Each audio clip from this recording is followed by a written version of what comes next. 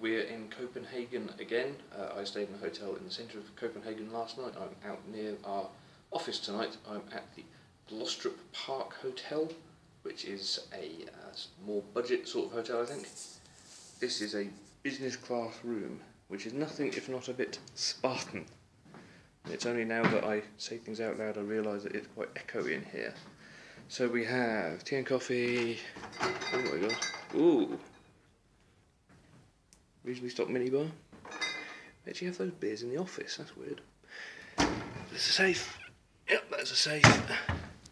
Ironing board just there, you know, you can't get away from it. It's a pretty main road and I can hear it. Hope it's not busy tonight. The place is really big, many rooms, very reasonably priced though. Oh, also the bathroom, which has got this slight prison-y feel to it, because it's just like a thing you walk in. Yeah, so that's the Golstrup Park Hotel.